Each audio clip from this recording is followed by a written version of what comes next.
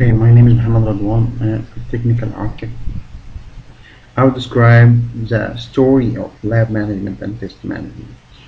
First, we go to the test center so we can add some configuration.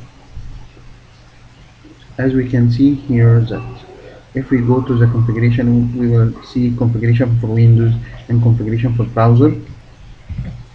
I add to operating system like Aventro and Jolly Cloud. I add also Internet Explorer 9 and Firefox 4. It's just a test configuration, just a name to know to label your configuration when you start using your test. And now go to the lab center and starting preparing my lab. So the first step is library. Second step is lab. The third step is test setting. So let's start by the first step, library. As you know, the library is configured with System Center Virtual Machine Manager library that we created when we configured the lab management and installing the System Center Virtual Machine Manager. So we'll starting here by go to virtual machine and templates and start importing templates from the library that existing on the System Center Virtual Machine Manager. You start importing machines as you need. For example, there will be templates for Windows Server 2008 R2, Windows 7 Ultimate, Windows 7 Professional, Windows 7 Home, and so on and so forth. So we will start importing machines from these templates. You can also import virtual machine, not only templates existing on the library, because library will have virtual machine and templates. The also library can have environments. When you create environments, you can store them in the library as we will show. So first, we will import some virtual machines from templates or from exactly our actual virtual machines. The second step is to go to the lab management to start creating new environment or virtual environments.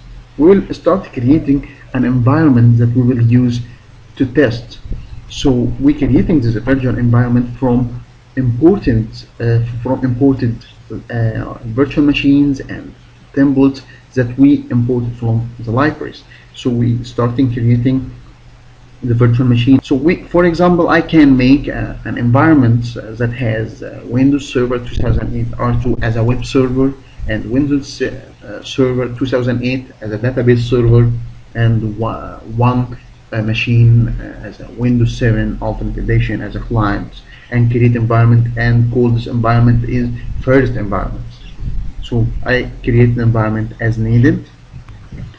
After creating this environment will be deployed to the Hyper-V. So the Hyper-V or the host of the System Center Virtual Machine Manager can put them and work with them. I can also store these environments on the library, as we say that environments here will show the stored environment, so I can store them in the library that exists on System Center Virtual Machine Manager. And then after I create all environments that I need, when I go to test settings, this is settings that I will use with the test plan. So I will start create new test settings. I will create one for manual. The role here will appear all roles that I will use in the environments. So I will start choosing my role. And after this, I will start adding the information that I want to collect from each role. For example, I want to event log, I want to video recording, and so on and so forth. I have a manual test settings. I will create another one, but this time will be automated, not manual. But actually I can't create because there is no environment. But suppose I will create one. Now the test setting is configured in the library and the environment, so I will go to the home and start testing center and add new plan.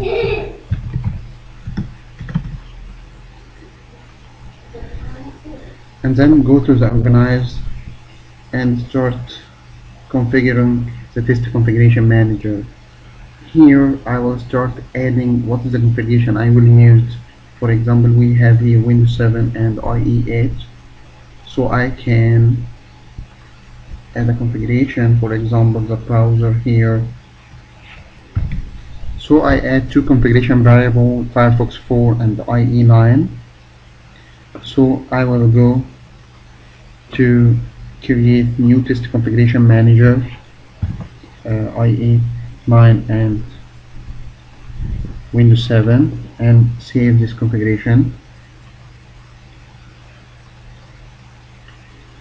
Okay. After creating the configuration, I will go to the plan.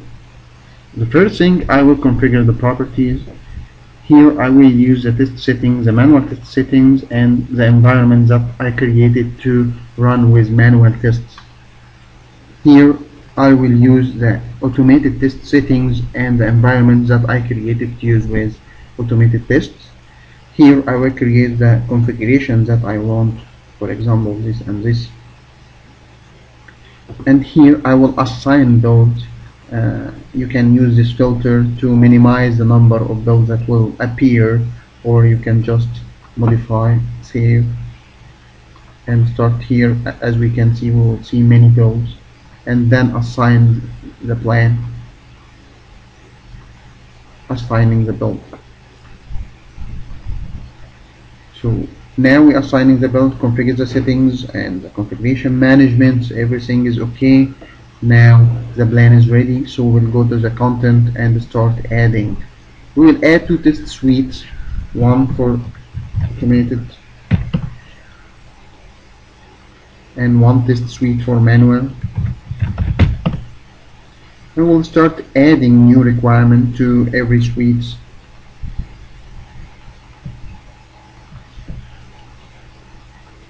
As needed in this plan.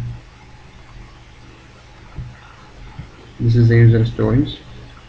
Okay, I will add new test cases here.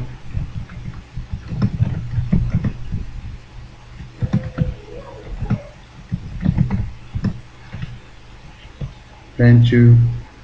I will start adding the steps.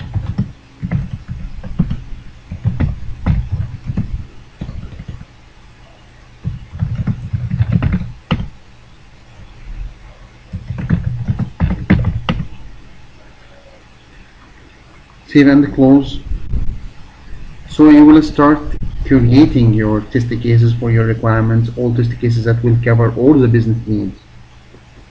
After that, we will go to the test to run this test. We will only see the test cases that we create, because we will not see the requirements that doesn't have test cases. So we will go here and see this is the test cases for this requirement. So I can go there and start run. You can also run by test suite. So I can here and say run, and when I run it will bring Microsoft Test Runner and starting collecting the information I want.